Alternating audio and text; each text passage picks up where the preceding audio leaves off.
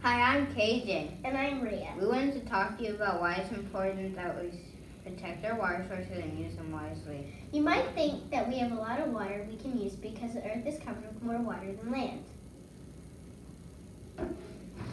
But if this follows all the world's water, then there would only be about this much water we could safely drink right now. Here are some reasons we have limited fresh water. Most water on Earth is saltwater in the oceans. A lot of our fresh water is frozen in Earth's polar ice caps. Weather changes and hotter temperatures are causing lakes and rivers to dry up. Sea levels are rising and salt water is flowing to freshwater marshes and rivers. A lot of water is needed to grow and produce food. For example, it takes 137 gallons of water to produce one piece of bread and 53 gallons of water for a glass of milk. Building water treatment plants to clean up water is expensive. Humans waste a lot of water, such as when they leave faucets running, brushing teeth, washing dishes, washing cars, and bathing pets. Our class did a survey, and 2 second-grade classes used 29,121 gallons of water in 1 week. You might think that we don't have to worry about water in Sugar Land because we live by Oyster Creek and the Brazos River.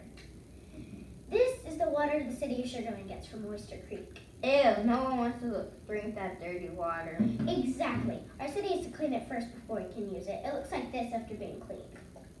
We're lucky they clean it for us. I know, because there are places in the world that don't even have treatment plants to help them because it costs so much money to build and run them. So people in those areas have to buy bottled water, boil the water to make it safe. Sometimes they have to walk miles to even get water. Some of our cities have to boil water to sometimes when treatment plants break down. People don't realize that our water is being polluted sometimes too. People pour medicines and chemicals down the drains. They also pour and throw things down the store and drains in the street. Our city catches some of the storm water to use it for watering in public spaces, but in some areas the water drains back into our creeks and rivers. Polluted water can hurt wildlife and plants that use it. Hopefully you are starting to understand why we need to conserve and protect our freshwater sources. Here are some ways everyone can help. Use rain barrels to catch water from gutters and then water your yard. The city of Sugar Land sells them. Cities can also collect stormwater and use it to water landscape and public spaces. Take shorter showers instead of baths and use water-saving faucets and shower heads. Don't let water when you brush your teeth, wash the car, or wash the dishes. Run the dishwasher only when it is full.